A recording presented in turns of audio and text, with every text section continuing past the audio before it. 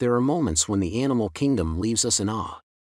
In one such incredible event, a wolf came across a small infant in the aftermath of a devastating car accident.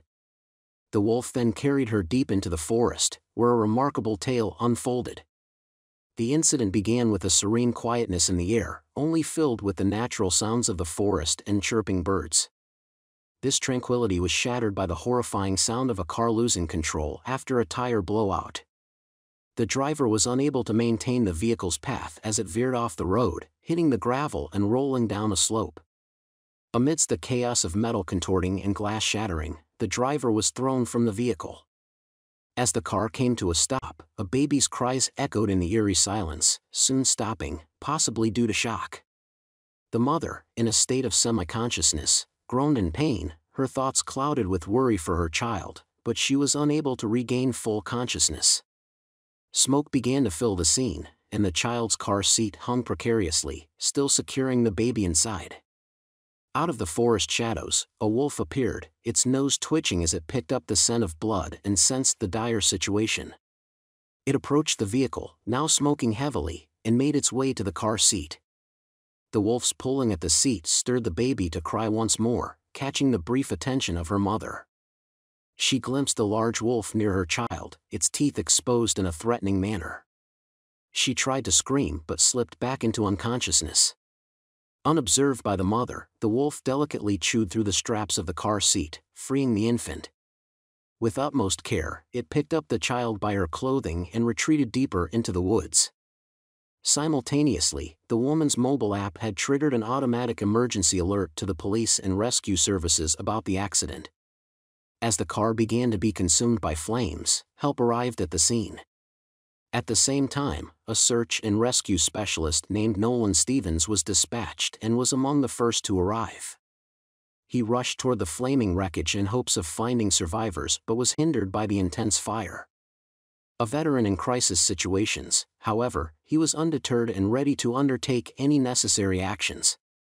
After trying to pry the door open and finding it unnecessary, he noticed the woman lying on the hillside where she had been ejected. After being ejected from the vehicle during the crash, the woman was found barely breathing and completely immobile. Understanding the risk of exacerbating potential spinal injuries or causing permanent paralysis, the first responder on the scene made the critical decision not to move her prematurely.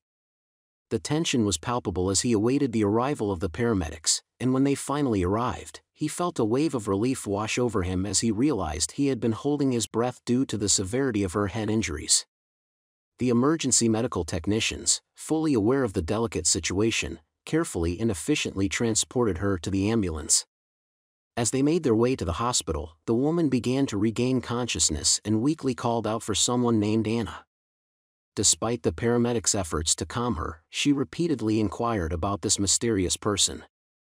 Initially, her requests seemed confused and disjointed, but it soon became clear she was desperately asking about her baby, expressing urgent concern for the safety of her child. This revelation was shocking to the crew as it implied there might have been another passenger involved in the crash. Unable to return to the crash site themselves due to the urgency of the woman's condition, the paramedics immediately contacted other first responders to search for the child. Nolan, ridden with guilt for not having checked for additional passengers sooner, quickly volunteered to go back. He was experienced and closest to the scene.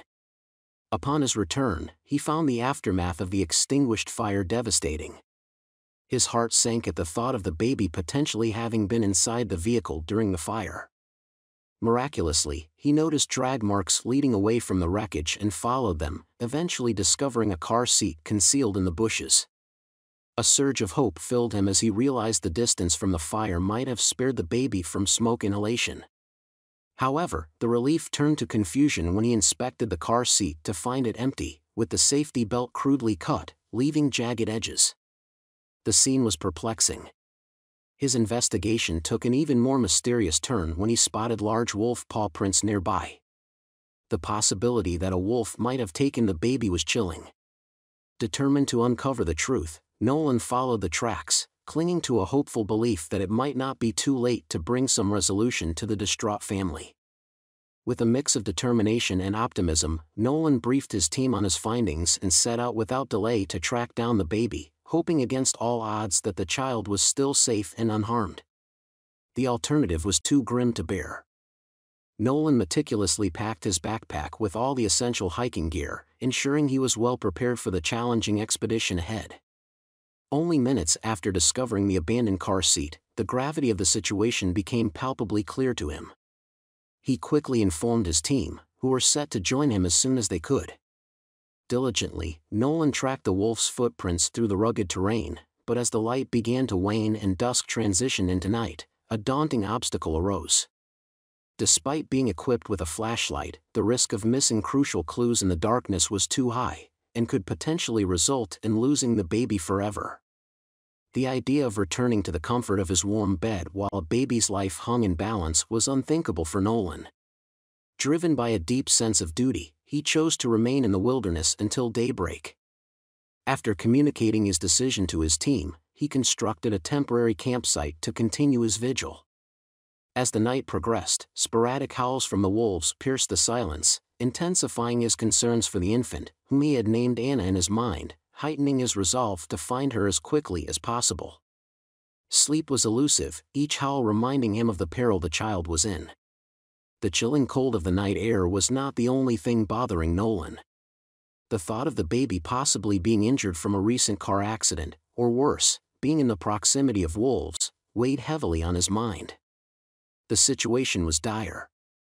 There was a small sense of relief knowing that Anna's mother, although thrown from the vehicle, had miraculously sustained no spinal or neck injuries. Yet, she had suffered severe head trauma, necessitating her placement in an induced coma to aid her recovery. The medical team was deeply concerned about her condition, but for Nolan, there was a slight solace in knowing the mother was spared the harrowing news of her missing child, for the time being. Anna's family was enveloped in a mix of fortune and despair. Her father, overwhelmed with worry, expressed a desperate wish to join the search. However, he was reassured that experienced professionals were already on the case, and that his best contribution would be to stay by his wife's side, offering her the support she needed during this critical time. For Nolan, a veteran of numerous search and rescue missions, both in military and civilian capacities, this mission was excruciatingly painful. Unlike his previous operations, which typically involved adults or teenagers who had better odds of survival until rescue, this case involved a defenseless infant. The stakes were unimaginably high, and every second that ticked by was another second the baby remained in jeopardy.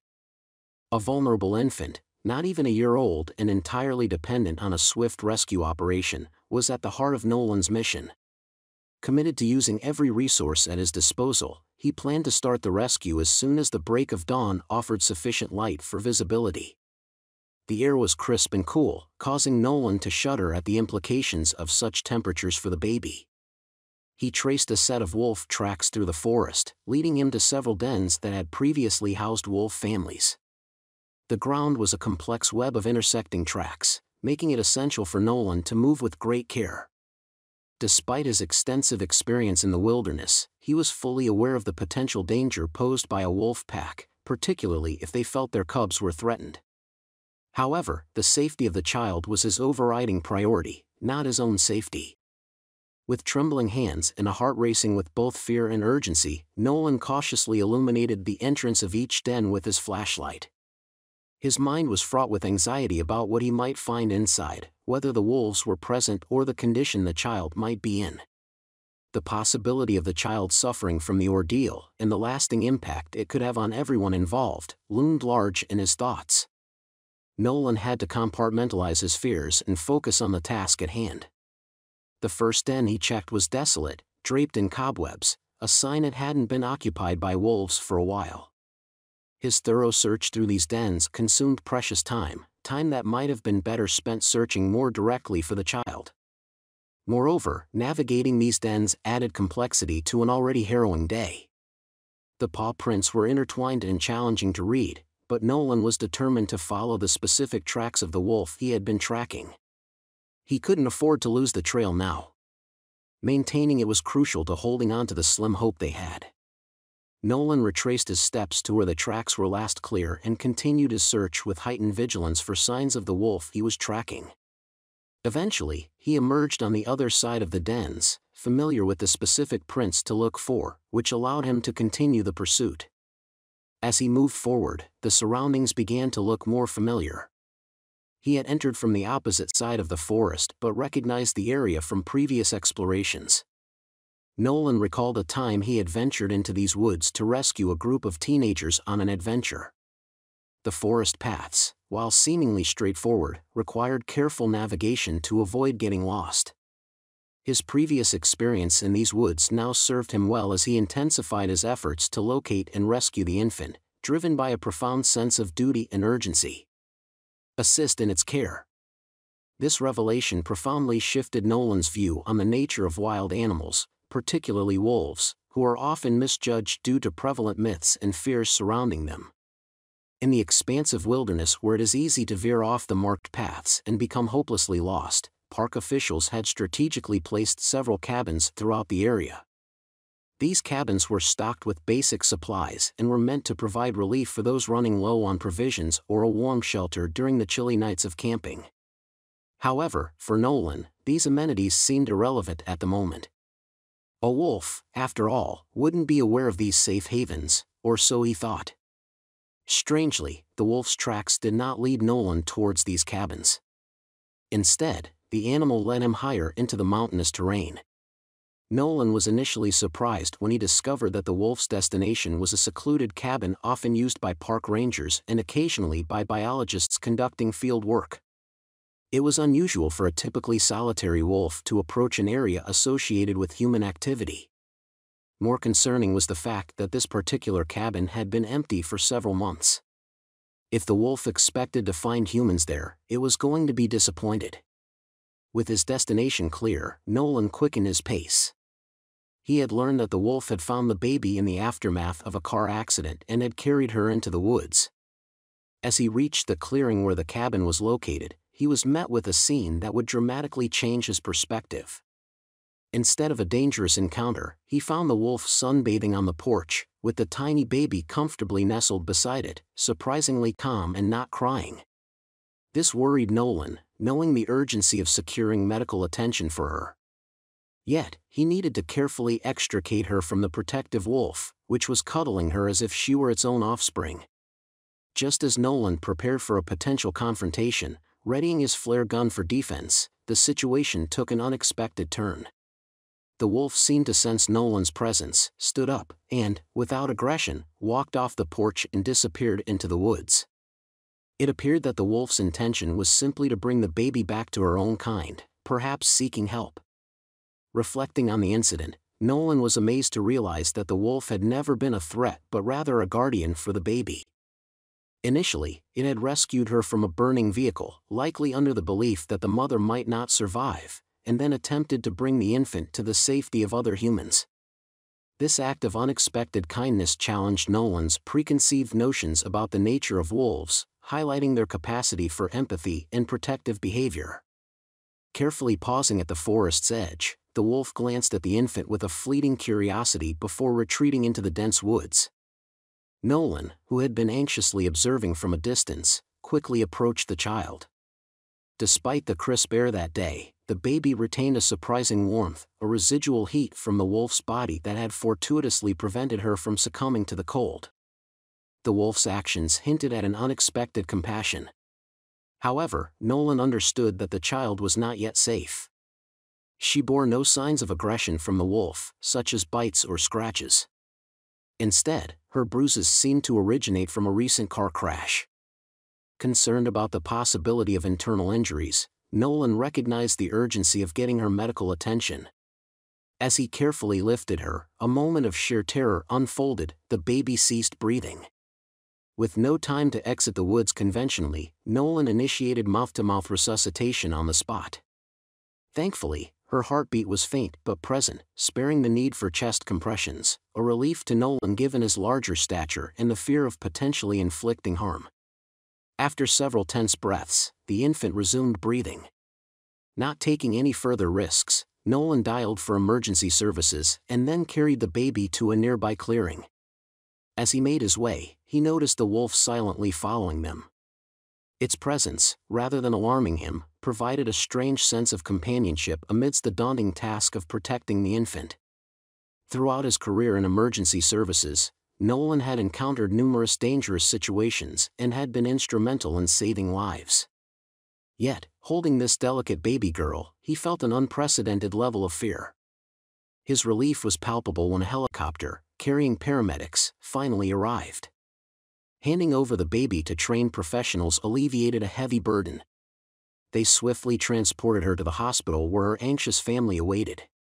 She had several injuries, fortunately all treatable. If not for Nolan and the wolf's intervention, the outcome could have been grim.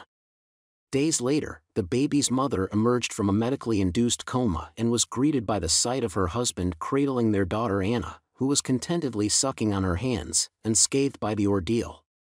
In the weeks that followed, the family expressed a heartfelt desire to personally thank Nolan for his heroic actions. Meeting the baby again, now smiling and secure in her mother's arms, moved Nolan to tears. A few months after the incident, they arranged in a heartfelt gesture to express their gratitude. The couple decided to do something special. Nolan led them to the rustic cabin nestled in the woods where he and the wolf had discovered the abandoned baby. The family was eager to see this significant sight, intrigued by the setting of their child's rescue. As they wandered around the cabin, soaking in the poignant atmosphere of the place, Nolan caught sight of a familiar figure. It was the wolf, standing silently at the forest's edge. The majestic creature watched over the baby and the family with an intense gaze, as if ensuring the safety of the child it had once saved. After a few heartfelt moments, the wolf turned and vanished into the trees, as swiftly and mysteriously as it had appeared. The sight of the wolf, and the knowledge that the baby it had rescued was now thriving, seemed to bring a sense of completion to the incredible event. This experience deepened the family's appreciation for Nolan and the wolf, embedding them forever in their hearts with gratitude and awe. Thank you for joining us in this touching story. We look forward to bringing you more remarkable tales that continue to inspire and captivate in the future.